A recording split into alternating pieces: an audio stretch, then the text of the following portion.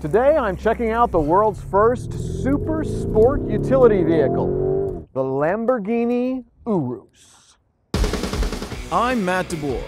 I get behind the wheel of the hottest cars and test them in real-world scenarios. Today, I'm taking my kids for a ride in the Lamborghini Urus to see if it's kid-approved. Then, I'm heading to IKEA to see just how much cargo this SUV can handle. This is Real Reviews from Cars Insider.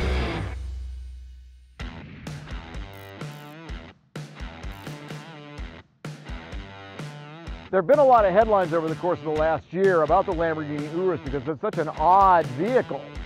A lot of reviewers have asked how much of a supercar can an SUV really be? We're here to find out how much of an SUV this Lamborghini can be, and my first errand is going to be taking my kids to school.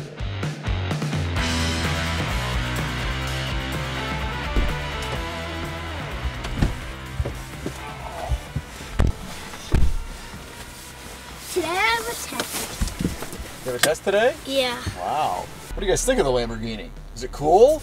Pretty cool. Is it pretty cool? It's pretty dope.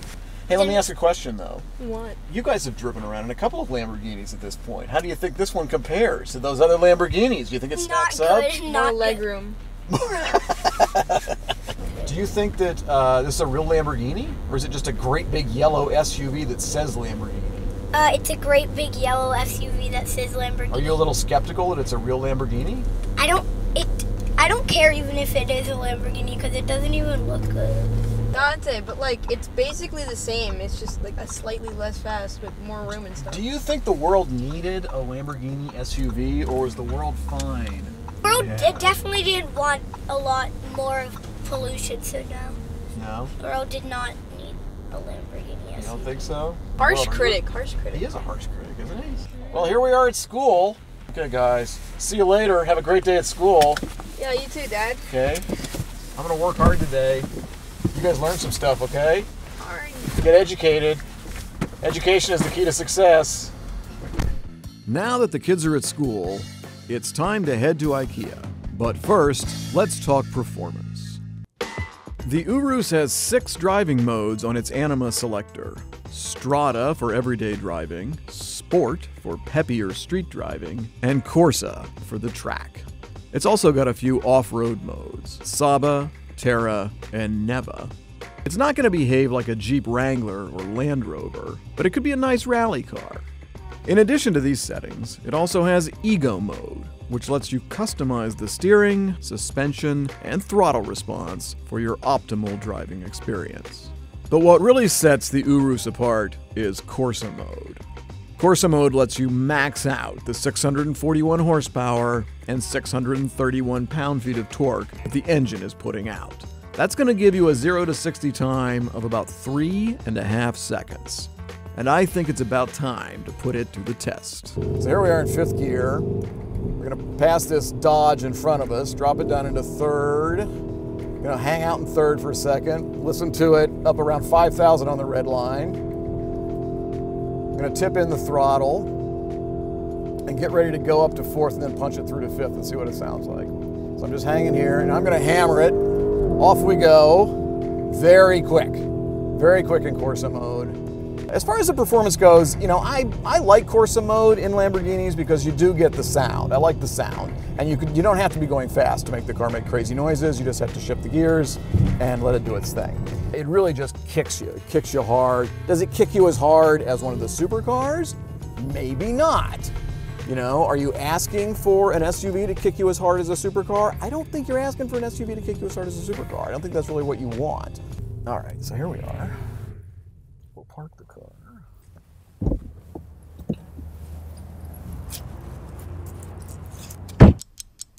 Can the super sports utility vehicle handle some flat pack stuff?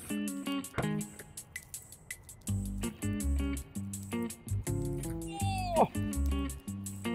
Will it fit?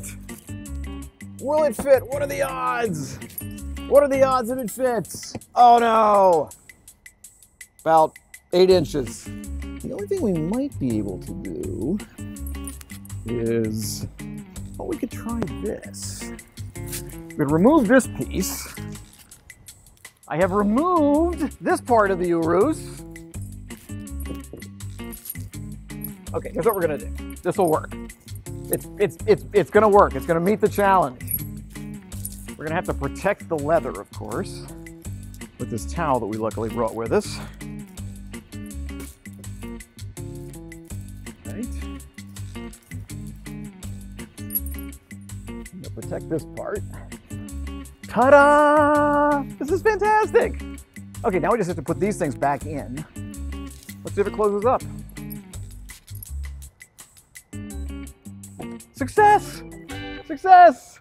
Now that we know the Urus can handle a fair amount of cargo, let's talk more about the inside.